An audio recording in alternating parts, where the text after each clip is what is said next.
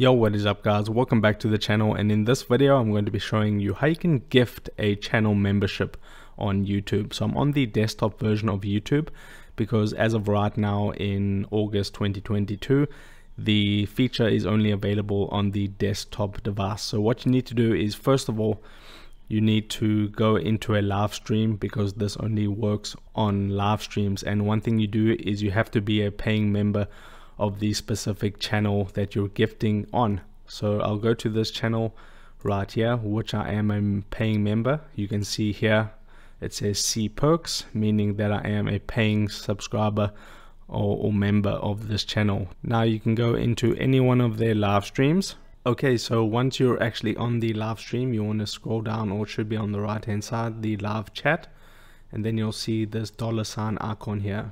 You want to click on this icon right over here with the $, and now if you're a channel member, you will see this option that says membership gifting.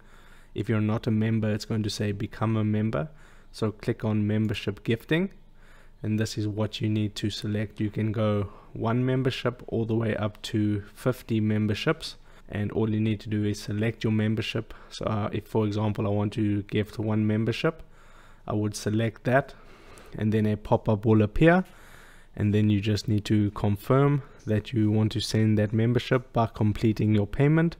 If you send, for example, 5 memberships, a pop-up will appear. You do the same process, you pay for it, and then YouTube will automatically pick 5 people based off their loyalty to the channel. So the most active subscribers will receive the membership first, and that goes all the way up to 50 memberships. So for an example, if I click on 1 membership, you can see here this menu pops up, and it doesn't give you the option to be able to select which member gets the membership.